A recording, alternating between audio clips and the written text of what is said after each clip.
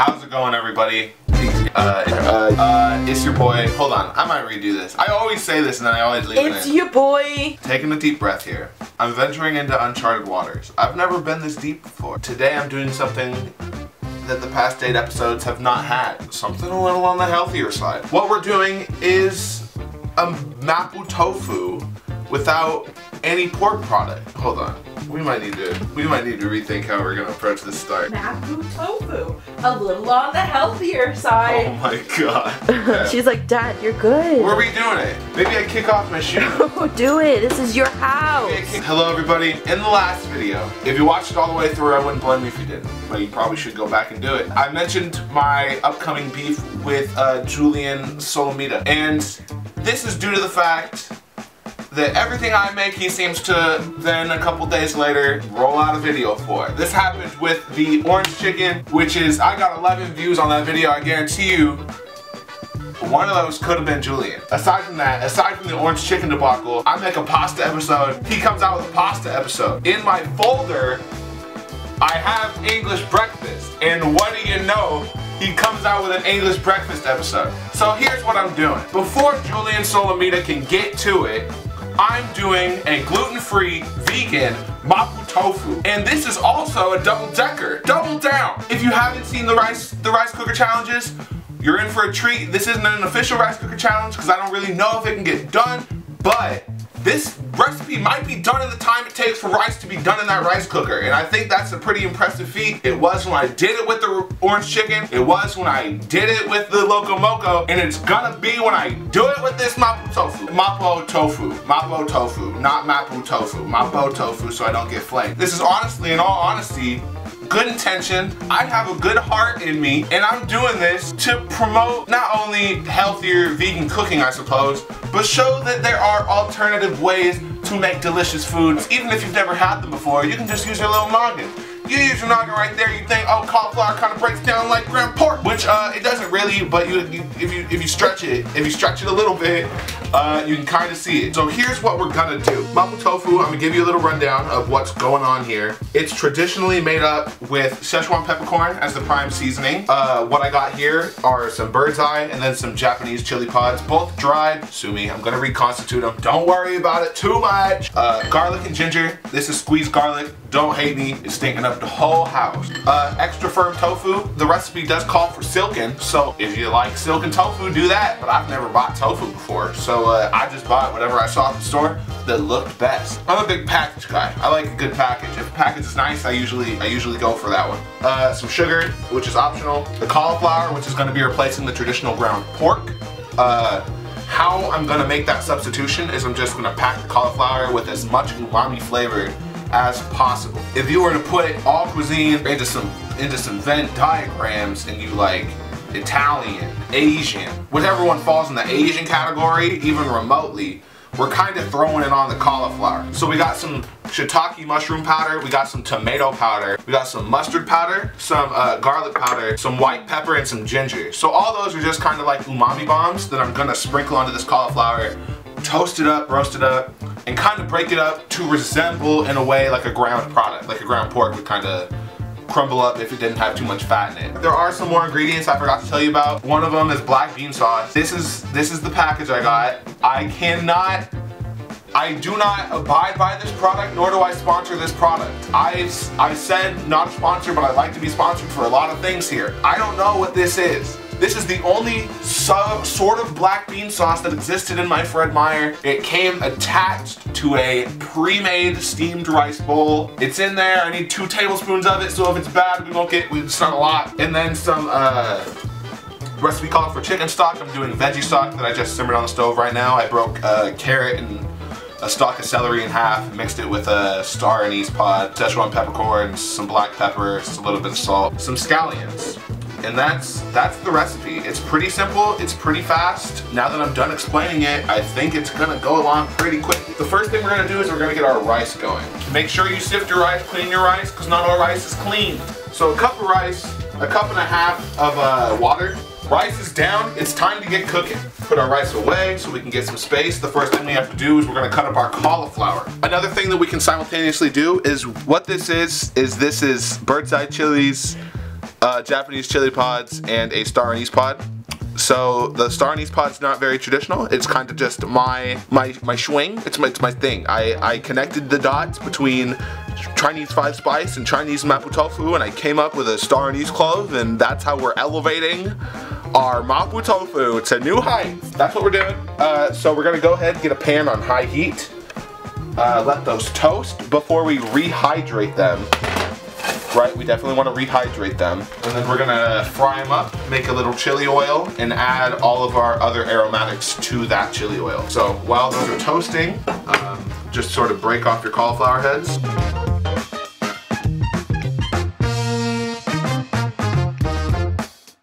Okay, so we got our chopped up cauliflower here. Toasting up our peppers. They're looking good. Turn the heat down just a little bit so they don't burn. Cauliflower to the bowl. Into our cauliflower, what we're going to be adding, as previously mentioned, a little bit of mustard powder. I added some white pepper in my cauliflower. Add some ginger, some white pepper, some garlic powder, some mustard. Add a little bit of shiitake mushroom powder. If you don't have shiitake mushroom powder, maybe add some shiitake mushrooms in here. That'd be nice. And then a little bit of tomato powder, some salt, and then some pepper. Nice and simple. It's not very simple. There's a lot of flavors going on there, but it's just, listen, if we're gonna enter this with the expectation that our cauliflower is gonna taste like pork, we really gotta attack that shit. We really gotta get on it. We really can't, no half measures. We gotta go for it. Stir your peppers, make sure they don't burn. Even if they do burn, it's fine. We're gonna reconstitute them. Get your water on a pot. Get them to boil. Maybe take out your star anise pod so that doesn't get too wet. How am I feeling? How am I doing? I think I'm looking pretty good on time. I think that it might come back to bite me in the ass. I took so long to cut the cauliflower and I got a bunch of shit going on, and you know, I don't really know what I'm doing. I've never made this before. I'm not letting it bother me right now, and if you're letting it bother you, skip to the end of the video. When it's done, say that same shit to me, because I guarantee you won't. Cauliflower, we're gonna bake it in a 425-degree oven. I don't know, I'm just trying to develop some flavor on this cauliflower, really. And I think adding it straight to the pan wouldn't really be enough. So I'm gonna try and oven bake it first, and then I'll add it to the pan after that, so it can get a little bit more, I guess, texture. What's going on? Well, I mean, people like rice cauliflower, don't they? Yeah, and I just didn't want it. But you see, like, those little bits right there? You tell me that little bit right there couldn't all be ground pork. Definitely could. Definitely gonna be delicious. Y'all don't know what you're in for. Cauliflower's in the oven. The next thing's actually maybe cutting up our tofu and possibly toasting our Szechuan peppercorns. So we're gonna toast our peppers. No. I said that already. Nor is that what we're doing. We have toasted. I get very frantic in these types of situations where I am against the rice cooker. And even though this is an unofficial rice cooker challenge, I'm still timing myself, and it's still really not feeling good. So those are our toasted peppers, our star anise pods set aside. What we're gonna do is we're gonna toast our Szechuan peppercorns before we grind them in our mortar and pestle. And how I think we're just gonna do that without making another pan dirty, we're just gonna do it in our wok. Sounds like a bad idea because woks get so damn hot, but you know, go ahead and add your star anise pod to your mortar pestle. How's the view? So while our peppercorns are toasting and our chilies are rehydrating, what we're gonna do is we're gonna sort of small dice our tofu. Actually not small, sort of like a small 2 medium. That doesn't matter, because one size fits all. I've seen Julien do, I saw his tofu video. He was making buffalo spicy chicken nuggets out of tofu. You know what, man? That's innovative. That's probably a recipe you'd make in your spare time. You know what I mean? You'd eat on a weeknight. You know, you want some chicken wings. Or not chicken wings, you want some chicken nuggets. I'm making food. This is a recipe. This is like a culture thing, okay? I'm not saying that buffalo chicken nuggets can't be your culture, Julien. If you're gonna do something, you gotta do it right. And I can't help but think the cauliflower mapo tofu might be doing something a little right. That was a whole thing of tofu, so maybe that was a lot. But let's be real, I'm not really using it for anything else. Get our chilies, add a little water. That's a good shot of peppers. Oh. Where you going? Where you going? Okay. So in the mortar pestle right now is our Szechuan peppercorn and our star anise pod, both toasted, and we're just gonna grind this into a fine powder. Where you going with that thing? You gotta grind these bitches down. We also have a spice grinder, but you want it to look cool. So, this is our finished spice blend. It is pretty fine. There's some chunks in there, but nothing too unmanageable that won't break down in the oil and the chicken stock. The next step is to actually start working on the Mapo Tofu. We're gonna cut up our peppers into just like sort of small rings, fry them up in a little bit of oil. And the idea is just on a low heat to saute these peppers and make sort of a chili oil. In the remnants of the oil and a little bit of toasted sesame oil, we'll add some garlic, some grated ginger, our black bean sauce, and then our cauliflower. Give our cauliflower a quick little update. I'll pull it out of the oven so y'all can see it. Ah, it does it every time. Steam. Never fails. Good old steam. Yep, looking great. Smells amazing. It smells really nice. Going back in. Okay. So I moved the Szechuan peppercorns out of the mortar and pestle, and what I'm gonna do is I'm actually gonna add these chilies back in. And then I'm gonna grind them up to sort of make like a chili paste, a hot chili paste. Just loosely, I don't need to pulverize them, I just need to break them down a little bit. Get this back on some heat. We'll add probably like half this garlic that I got. It's very strong. If you have normal garlic, please use that. I didn't think our garlic was bad, but our garlic was most certainly bad. So, we're gonna go ahead, grate in some ginger. My whole thing is food doesn't have to be super hard, you know what I mean? It's like, if you got more ginger than garlic, then you add more fucking ginger than garlic. If you got more garlic than ginger, you go to the store, you get some more ginger. Like, not every recipe has to be followed to the T. Everything is definitely up to your interpretation, and like, it's more than possible to play around with stuff, like throwing a star anise pod in your Szechuan peppercorns just for the, like, you know what I mean? Just for fuck's sake. That was nasty. That flop was gross. Add a little bit of toasted sesame oil, actually. Open up our black bean sauce, cause okay, I guess we need it, huh? Okay, I'm giving y'all, it smells okay. Kinda oniony. We can give a look in there. Looks kinda goopy. We're just gonna go ahead, get a little spoonful, throw them in. 2 spoonfuls. Black bean sauce. If you have normal black bean sauce, please use normal black beans. I'm throwing it away. It's going in the garbage. For real? What if you need more of it now? I don't want to use more of it. We're gonna add a little bit of our seasoning mix. Actually, we'll add a little bit more of this. About half. We'll add about half right now, and then we'll add about half once we add the chicken stock. Or not the chicken stock, but the replacement chicken stock. We'll probably pull our cauliflower out of the oven now. He's looking delicious, nice and toasty. Go ahead. Take your crushed up chilies and add them back into the pan with all your other aromatics. How are we looking? Am I seen? Yeah. Okay. So, this is basically the accumulation of all of our aromatics. We have our black bean paste in there, garlic, ginger, our chili paste, Szechuan peppercorns, half of the ones we're using.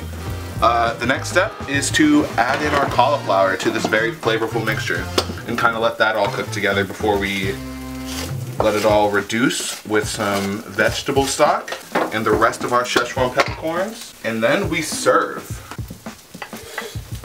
Add the rest of your Szechuan peppercorns. And you know, just to clarify, I'm not bashing none of Julien Solomita's content. I know the guy. I don't know the guy. You know, I love me some Jenna Marbles. I love me some Julien Solomita. But sometimes, man, the dude gets me mad. The guy be saying things that just ain't true, just don't work. And I know he never claims to be a professional chef, you know, but man, neither do I. But I know those, maybe I do claim those things. I think those are genuinely in my tags. Listen, man, oh shit. You got hyped in your beef. And then what we're gonna do, we're gonna go ahead. There you go. Add some liquid into this boy.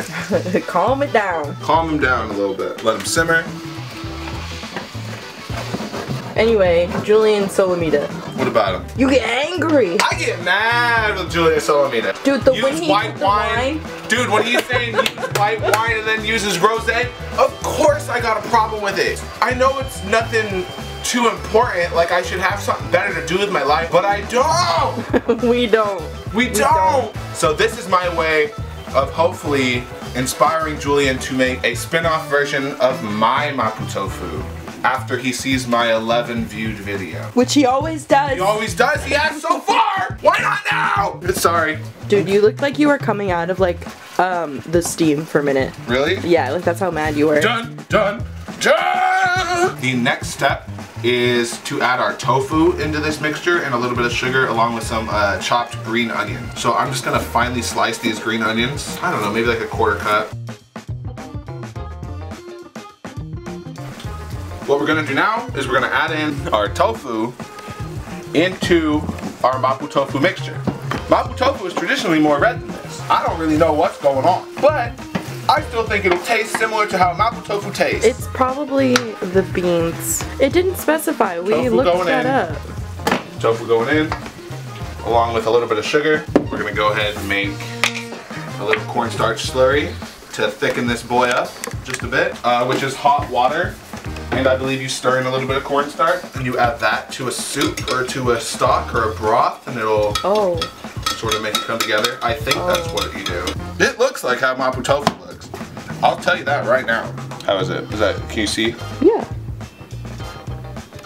Okay, that's my good shot. So now the last step is to add the little bit of the cornstarch mixture to thicken up everything. We'll serve up, get our rice. So we'll let this thicken up. Mapo Tofu simmering away on the stovetop. Becca's plating up some rice, and I think that we're looking essentially done with dinner. The only thing I'm not too sure about is why all the Mapo Tofu I be seeing is red and mine is a little brown. So I do recommend that if you try and recreate this recipe, just make sure that you find a good quality bean paste that doesn't come with a bowl of rice. I'm still gonna be happy with this end result. It smells good. It smells great. It's just, you know, better quality ingredients is gonna lead you to a better end product. So you gotta get them good ingredients. You gotta get those good ingredients. Get them! Mapo Tofu looking mad delicious. I'm really having high hopes for this, and I hope it doesn't disappoint me. Without further ado, I think it's time to plate up. Yeah, this is one of your easier recipes, I feel like, or quicker rather. Wipe up the edge, because you know that's how we do. Lots of green onions on top. How good of a joke is you mess with me, you're gonna be Mapo toast fool. You mess with me, you're gonna be Mapo toast fool. Maple's tired, I'm tired. Let's get to dinner. I wanna try and get a bite with some nice cauliflower. I know we already got some of these, but just so we can try and make sure we get a nice bite here. Let's see. Tofu looks really good. Okay. Got a bite of everything. Got some rice on there.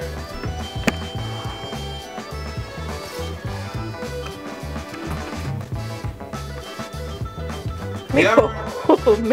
You ever taken a shower and like the water's been so hot it feels cold on your body? Yeah. It's like that on my tongue. It's that pleasant numbness that you hear about but you don't fully understand when people say like, oh, it's a good spicy, oh, it's a good sour.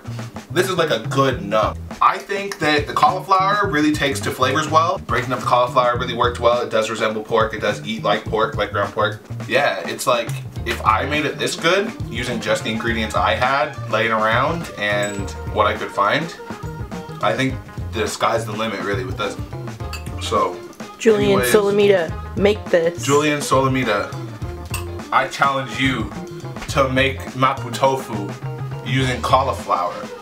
And I've been Aaromine, and I hope you have a great day.